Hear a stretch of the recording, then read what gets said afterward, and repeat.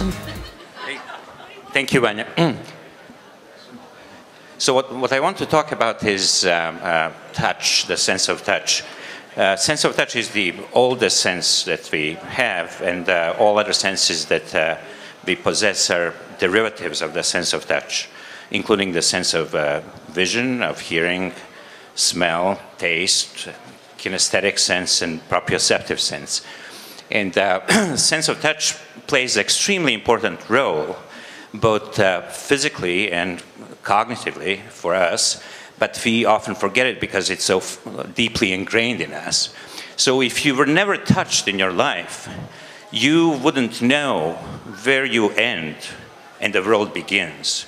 In other words, you wouldn't be able to develop a concept of one or two. So there'll be no mathematics, no physics, no geography, no philosophy. There'll be no thinking at all if you were never touched in your life. Touch is also extremely important physically, and lack of tactile stimulation in an early life often leads to failure to thrive and sometimes even death. But our society currently is getting more and more touchless. So there is much less touch, not in this environment, but in general. And in our craving for touch, people do strange and unusual things. So you can get a tattoo or a piercing or two, and actually you enjoy this intense tactile stimulation and go for more. Or you can get involved in some of the violent contact sports like football or boxing. You can join a dancing club, or you can just pay to be touched, which is you get a massage. So one of the reasons why there is lack of tactile stimulation in today's society is the development of new technologies. And they make our interactions more virtual, abstract, including the intimate ones like dating. And I decided that my goal and the topic of my research is to bring these abstract concepts together with a very tangible experience.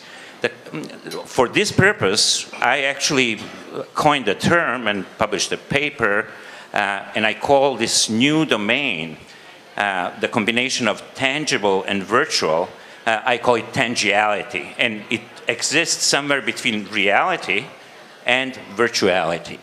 The question is, how can you connect physical information, physical experience to abstract information? Well, it's very simple. By providing a consistent physical feedback, a consistent physical experience. In a pre-cell phone era, I dare to imagine such an apparatus which allows one to squeeze another person's hand while talking on the phone. And of course, the first industries to adopt new technologies are gaming industry and pornography, and this suit allows one to interact physically with virtual pornographic websites. No, you cannot buy it anymore because several of the elderly users with pacemakers suffered a heart attack, so you cannot buy it. But what you're witnessing now is a whole slew of devices that use touch-sensitive screens for interaction, including iPhones. But the problem with these is that you cannot feel the graphical elements that are displayed on a touchscreen. But it's entirely possible with the use of so-called vibrotactile devices. And you also realize that the kinesthetic sense is now becoming more and more important. We want devices that know what we are doing, our gestures and movements. So in my opinion, the future of the development of different interfaces is creating information, digital information, that's feelable, squeezable, movable, stretchable, that does feel real, provides us with an experience. My name is Slavko Milekic, and I teach psychology of touch, among other things, at the University of the Arts. And I'm very open to any suggestions or call or collaboration from any of you. Thank you very much, and stay in touch. Okay?